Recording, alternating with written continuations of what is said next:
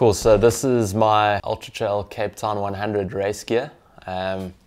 First I'll start off with a t-shirt, like a Sense top, just because it's going to be super hot, or generally is very warm on race day. And then again has some lightweight shorts with fairly lightweight brief underneath. And then part of the compulsory gear is to have a base layer.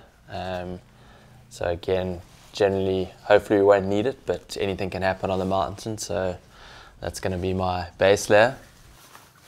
My waterproof jacket, the Bonati, again, it's really lightweight and functional, and it's very easy to take in and out of my pack and to use accordingly.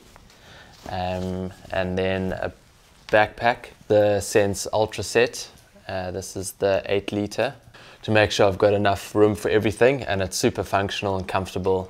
You're running and you don't feel like you've got anything on your back, and I think it's really crucial with a backpack to have something that's really comfortable and functional, and it's really easy to access all the different compartments. And then with that, obviously again it's going to be fairly hot on race day, so you must have capacity to carry 1.5 litres of water. So I'll be going with the soft flask, again really easy to fill up and just kind of use accordingly. And then the shoes I'm going to go with are the Sense Ultras.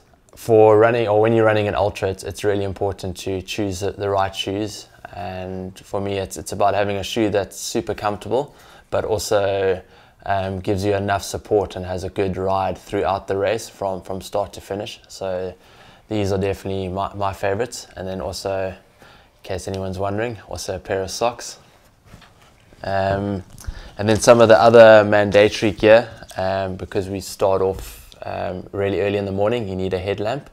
I'm hoping I won't need it in the evening, but some of the guys towards the end of the race also use a headlamp. Also carrying emergency stash of nutrition or food is important. And then a space blanket and a whistle. Also a mobile phone with the race organisers, Nick and Stu's number on as well.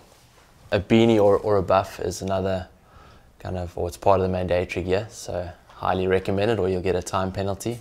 And then also have an adhesive bandage is also part of the gear. And then not part of the gear, but it's going to be hot and sunny, so a visor or a hat and some eyewear. And that's my gear for the Ultra Trail Cape Town 100. Just something to keep in mind is that the gear I've run through now is my ideal race gear. I think it's important to tailor your gear according to your race expectations and how long you're going to be out there. So if you're going to be wanting to be out there for 16 hours, then you might need a bigger pack that's able to carry more food, more water, and more kind of warm gear, etc. Even shoes, some people like much more minimalist shoes, other people like shoes with more support. So I think it's really important beforehand to figure out what works for you, and to choose that to give yourself the best experience on the day.